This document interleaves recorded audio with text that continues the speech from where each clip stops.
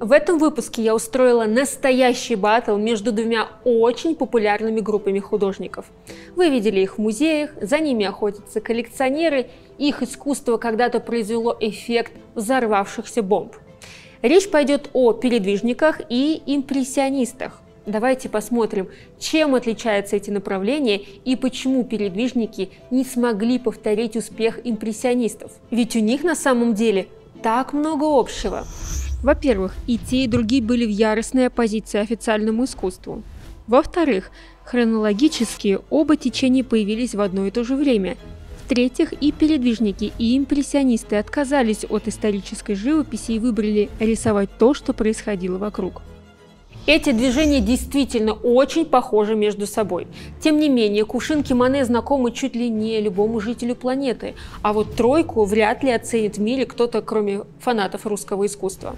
И это связано отнюдь не с вечным противостоянием России и Европы. Но что же на самом деле помешало передвижникам оказаться на месте импрессионистов? Давайте разбираться.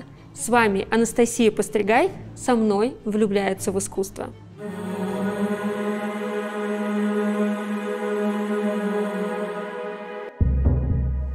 Начнем с истории. Середина XIX века. В арт-мире Европы и России крепко засел академизм. Вопросы искусства регулируются госучреждениями в виде Академии художеств. Живопись должна соответствовать четким стандартам и канонам. Художник, чтобы выжить, он должен выставляться, а выставляться он может только на официальных площадках художественных академий, с картинами, которые соответствуют ее стандартам. При этом во Франции в это время очень сильно меняется темп и уклад жизни, а в России происходят великие реформы Александра II. Исторический контекст провоцирует творческих людей на глубокие перемены, и без бунтовщиков тут не обходится. Спусковым крючком для Франции для появления импрессионизма становится выходка Эдуарда Мане под названием «Завтрак на траве». В России же ключевым событием для рождения передвижников служит бунт 14 под предводительством Ивана Крамского. После этого и перед будущими импрессионистами, и перед будущими передвижниками встает закономерный вопрос выживания. И тут начинается самое интересное. Иван Крамской, Александр Григорьев, Богдан Веник, Алексей Корзухин, Фирс Журавлев, Николай Фирсов – все они принимают решение образовать в Петербурге артель художников. Они снимают в складчину квартиру и фактически организовывают коммуну. По сути, ту же самую, о которой мечтал Ван Гог. Кстати, если вы еще не в курсе этой душераздирающей истории, то обязательно посмотрите предыдущий выпуск на моем канале. Итак, артель становится первым коммерческим объединением художников в России. Затем к петербуржцам присоединяются москвичи. Среди них Григорий Мясоедов, Василий Перов и Алексей Саврасов. А дальше эта компания объединяется в товариществе художественных передвижных выставок со своим четким уставом, прописанными финансовыми обязанностями до малейших деталей и избираемым раз в год правлением. У импрессионистов дела в это время обстоят совершенно иначе. У них нету четкого бизнес-плана, нету организационной структуры. Цели в живописи они также, по большому счету, преследуют разные, ведь все работают в разных техниках, используют разные сюжеты. По большому счету им просто хочется выставляться вне академии с ее канонами, а вместе это делать гораздо проще. И не имея устава и определенной структуры и договоренности, импрессионисты все-таки проводят свою первую выставку в 1874 году. И публика на нее приходит, но в основном для того, чтобы поглумиться. Но через 10 дней в газете «Шедевре» появляется статья критика Луи Леруа, вошедшая в историю искусства. Она называется «Выставка импрессионистов».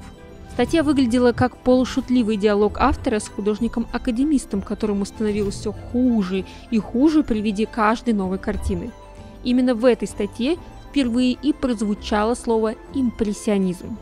На следующий день после выхода этой статьи случается то, что предсказывал Ренуар. Их группу посчитали новой школой, новым направлением и назвали импрессионистами. Автор статьи Луи Леруа на этот термин вдохновила картину Клода Моне «Впечатление. Восход, солнца». И любопытно, что изначально Моне планировал назвать ее вообще вид гавра, а название «Впечатление», то есть по-французски «импрессион», Он буквально ляпнул в разговоре с составителем каталога и не придал этому огромного значения. Вот так про импрессионистов услышал весь Париж. Правда, принимали их при этом больше за сумасшедших. А вот в России, проведенная несколькими годами ранее первая выставка передвижников, вызвала неподдельный ажиотаж. Всем было очень интересно, что покажет первое в истории русского искусства творческое объединение. Влиятельный критик Владимир Стасов писал об этом так. Кому еще недавно могло прийти в голову, что настанут такие времена, когда русские художники не захотят больше ограничиваться одним личным своим делом, что они вдруг бросят свои художественные норы и захотят окунуться в океан действительной жизни. Кстати, по поводу бросания своих художественных нор. И импрессионисты, и передвижники, они проявляли внимание к третьему сословию. Однако импрессионисты просто наблюдали за этой формой жизни, а передвижники показывали всю жесть их положения.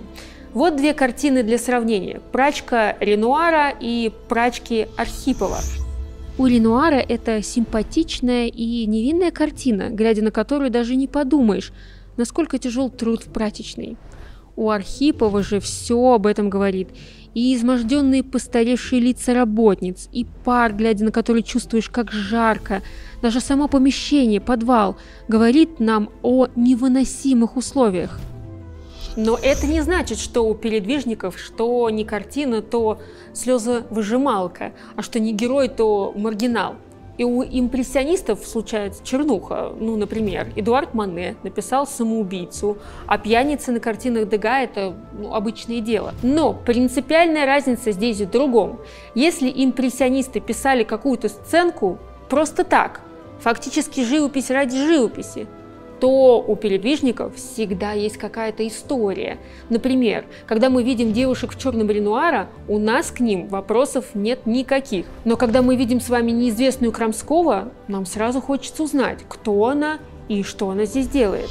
Так вот, с такой стратегией в сюжетах, начиная с 1871 года, передвижники представляют на выставках более 3500 картин и зарабатывают более 1 135 000 рублей. Ежегодный доход от выставок в итоге составляет около 60 000 рублей.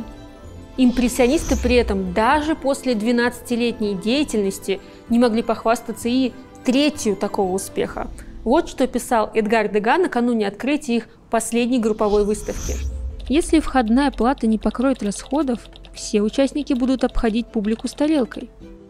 Дело в том, что, несмотря на схожий подход к сюжетам, у импрессионистов вопрос о выставках стоял совершенно по-другому, нежели чем у слаженной команды передвижников с их проработанным уставом. Во-первых, каждый из импрессионистов параллельно пытался добиться успеха на стороне. И вопрос о том, участвовать ему в следующей импрессионистической выставке или не участвовать, решался очень просто. Если художника принимали в салон на официальную выставку Академии, он просто пропускал выставку импрессионистов. Если же его отвергали, он шел туда. Во-вторых, некоторые из художников организовывали и свои отдельные выставки. То есть они вместо того, чтобы развивать общий проект, как делали передвижники, и таким образом победить, каждый из импрессионистов оставался таким глубоким индивидуалистом. Внутри их сообщества также было много противоречий, иногда переходивших в скандалы. Например, постоянно острым был вопрос участников.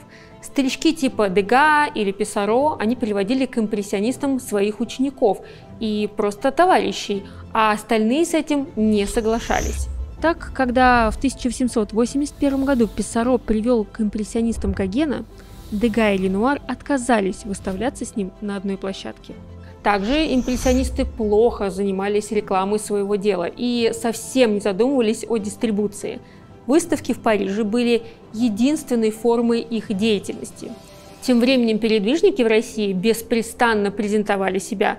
Мы не найдем ни одной общей фотографии импрессионистов, разве что только картину Фонтен-Латура «Ателье в Ботиньоле», в то время как для передвижников общие фотографии были важным инструментом рекламы. На эти фотографии сейчас любо-дорого смотреть. Я вообще не знаю, есть ли в мире такие прецеденты, когда в одном месте собрано столько гениальных художников. Однако из-за того, что не все передвижники зарабатывали одинаково, разница в гонорарах стала одним из камней преткновения. Например, Илья Репин зарабатывал в 28 раз больше рядовых членов организации.